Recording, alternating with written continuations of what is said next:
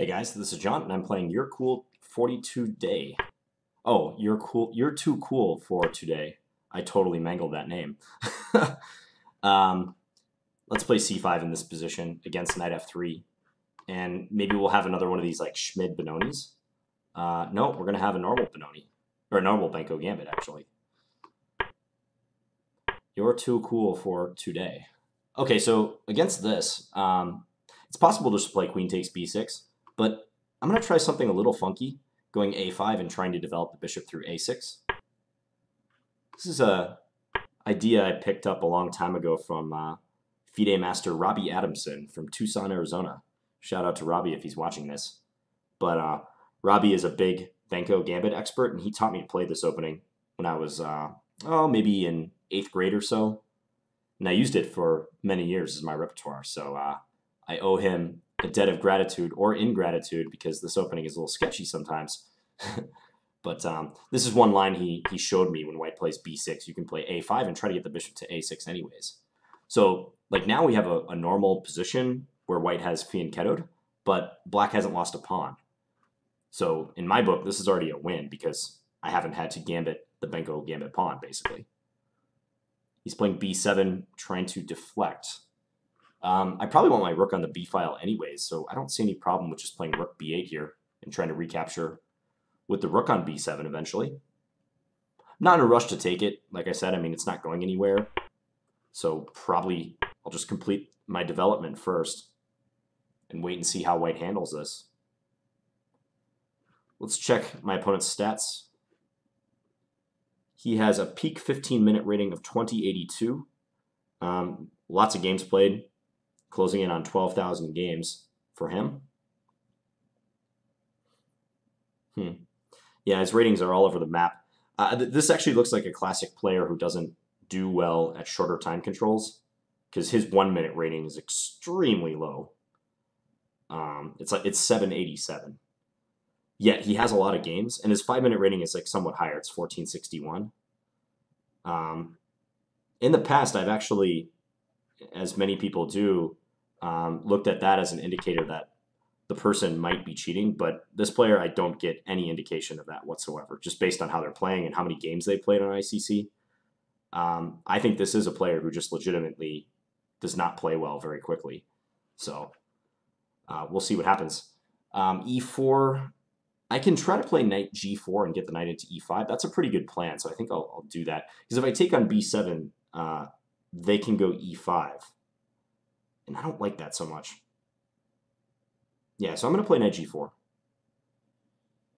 Because getting the knight into e5 is justified in that this d3 square is so weak.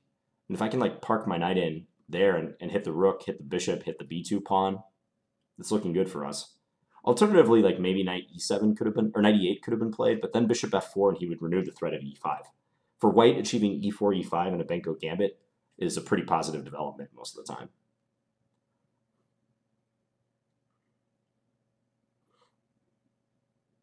Let's see what he does. I mean, moves that make sense are bishop f4. He probably does not want to play h3 because that just pushes my knight to where it wants to go anyways. Yeah, see, I don't really like that move for him. But we'll see how he treats it. Because I was going to play this move, possibly next move, regardless of what he did. So you never want to force your opponent to carry out their plan, unless it's a bad plan. There are situations where you can do that. So he takes. I want to take with the knight. We're playing pretty quickly. In my opinion, I haven't really had to make any important decision yet, so I'm fine with that. This is probably a good move. Yeah, he's trying to get rid of my light square bishop, because otherwise the d3 square is pretty darn weak. So I think that's a good move by him. If I take, though, he's maybe having to misplace either his king or his rook in reply. I probably will take. I'm just kind of thinking whether knight c4 makes any sense. No, let's take. Let's not waste any time. And then we'll recapture on b7 finally. And if f4, knight c4 looks pretty good, attacking that weak b2 pawn. Sometimes you can even play d3, c4 rather, and knight d3. But I think just taking the pawn and keeping our options open is good right now.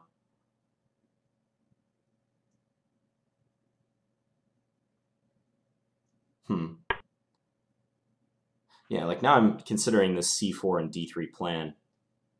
I was just thinking on the previous move, if he hadn't played queen e2 and had instead played f4 and then knight c4 and then played queen e2, maybe that was actually kind of problematic for us. We'll see in the analysis.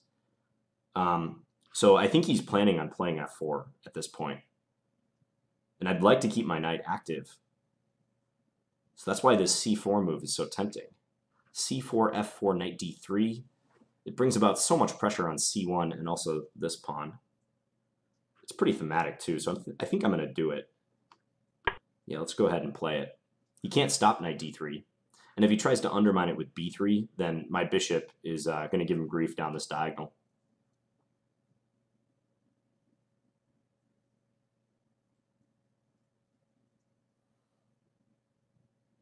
Tough position for white. They might need to play like rook b1 just to start vacating the diagonal, clear pieces from the line of sight of my bishop, but I wouldn't want to be in white's shoes here. I think this is very easy to play for black. And I'm not down any material.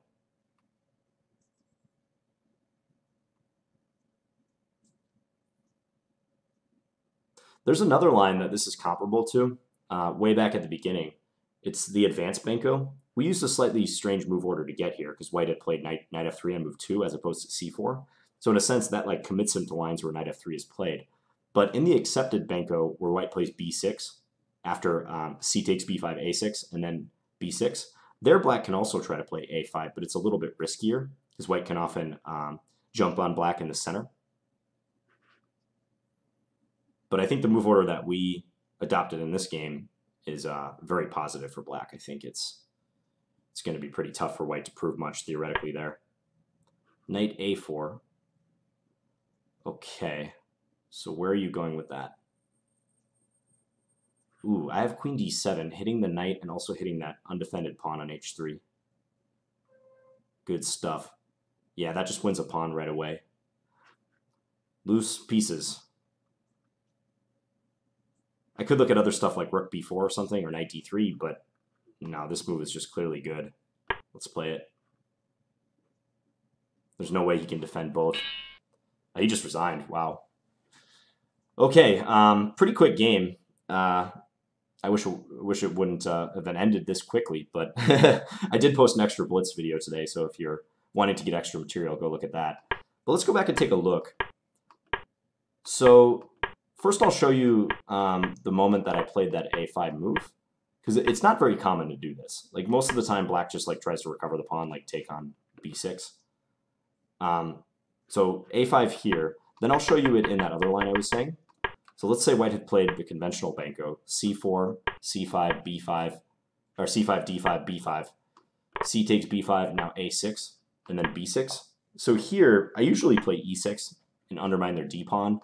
Other moves are possible, g6, but a5 is possible here.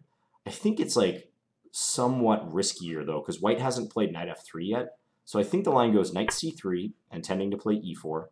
Black tries to beat the e-pawn of the punch by going here, but then e4 anyways, take, and here to avoid getting run over in the center, black has to play d6.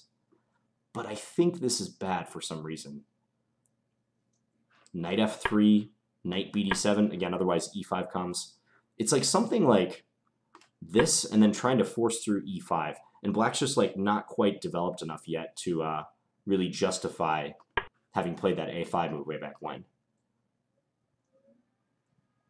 Yeah, I think it's queen a4.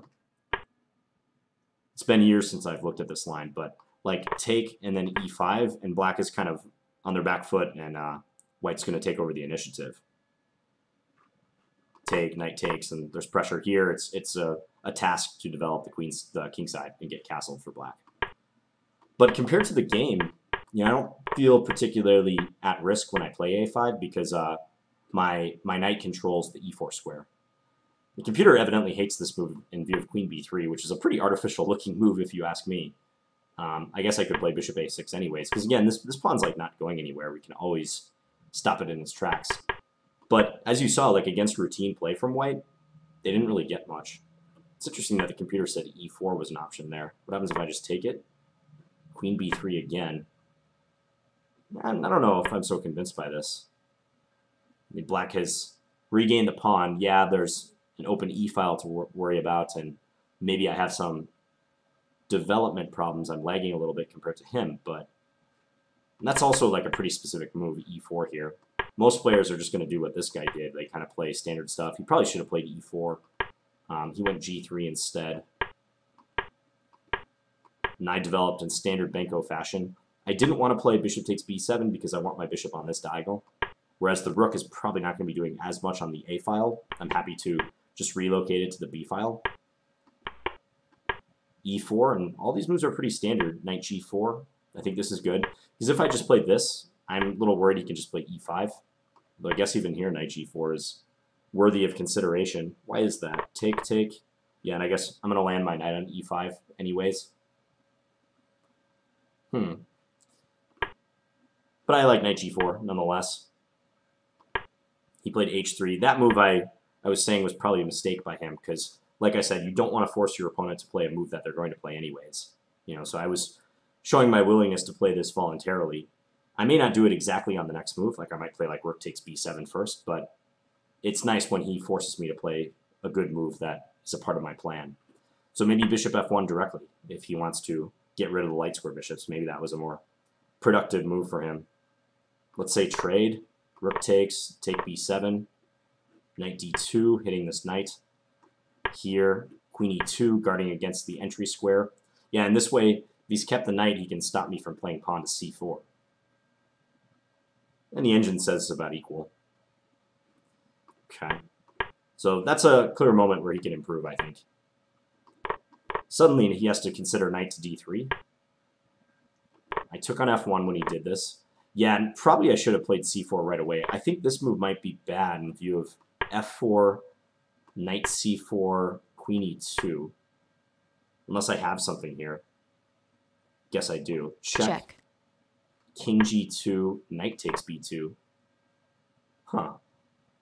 And if take, queen b8. Wow.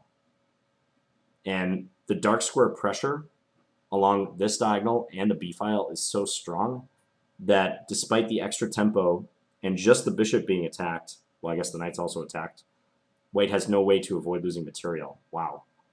So rook takes b2 is the threat. If they move the knight, I can take, and I've won a pawn. And if a rook comes to b1, we can take, and he's pinned. Devastating. Huh. Okay, well, in view of that resource, maybe I'm changing my mind a little bit, but I actually kind of regretted not playing c4 right away, because I was wondering if he could play f4 and then queen e2 immediately thereafter when I played rook takes b7. So like here, here, here, but I guess not. Bishop d4 check. Huh. That's so that white can't play e5 and like shut out the bishop at a key moment. I guess if king h1, is the same thing possible? Guess so, yeah. Same thing is possible here. There's probably other good moves too. Yeah, queen d7, hitting this pawn, preparing like to double the rooks even, or knight takes b2 and then double the rooks. And that mechanism works the same way. This is why you play the Benko Gambit. This is what makes it fun. What makes it not fun is when you get no compensation for the pawn and your opponent like grinds you down. So c4, yeah, and his position is really dire now. It's already -2. And it's weird, it doesn't even really seem like he's made like many mistakes. I mean, the mistakes that he made were maybe like playing too many routine moves, and also that h3. I think if I had to single out a move, it would be that one, h3. I think that already puts him on the wrong track. But yeah, after c4, this knight's hopping in. We've got clear pressure here and here, and on the knight. There's queen d7, there's rook b8 after that. It's like all my pieces can find a function really quickly, whereas he's just struggling to stay afloat. So, yeah, he blundered knight a4, and I guess it's not unreasonable for him to resign, but I'm surprised it's -6 already. That's a lot. Knight c3, queen takes h3. I guess I'm maybe threatening this move. And it's tough for him. Let's just follow the engine line. Rook d1. This is probably good. f3, yeah, I can go take this pawn with check. Also, f5 is good. Trying to have the rook join the attacking equation along the f-file. So, yeah, I can recommend this this a5 idea to Benko players. Just bear in mind it might be a little risky if you play it in the true Benko Gambit. But in a move order like this, you can get away with it, like a5 and a quick bishop a6 to try to make sure that they can't play e4 unopposed. Like you can always take the bishop on f1. All right, so I hope you guys enjoyed this video. I'll be back tomorrow with another standard video. Thanks for watching, guys. Bye.